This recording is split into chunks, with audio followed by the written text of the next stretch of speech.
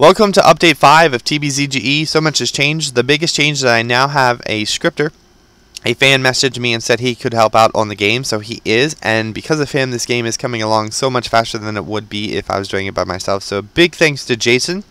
Without him, the game would not be where it is right now. So I'll put a link to his YouTube in the description if you want to check him out.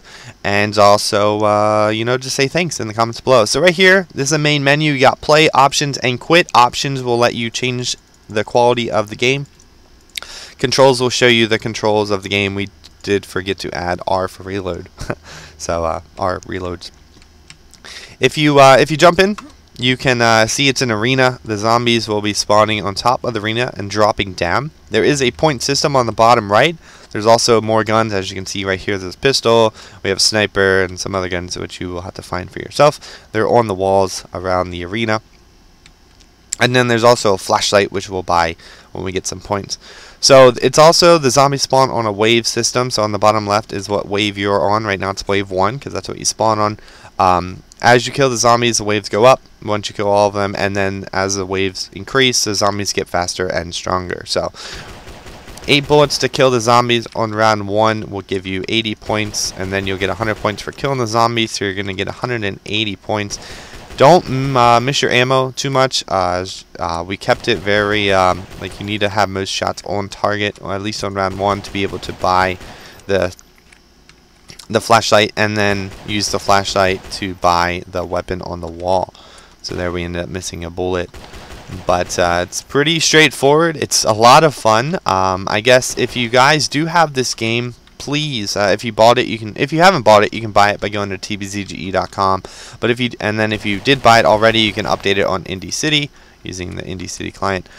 And then if you do have the game, if you bought the game, please come back to this video, give us feedback if you run into any glitches in the game or anything like that. So here we bought the flashlight. You can use F to turn it on, and then here's a sniper on the wall, and then over here is the MP5. So we're gonna buy the MP5 for 1,000, and now we can use the MP5.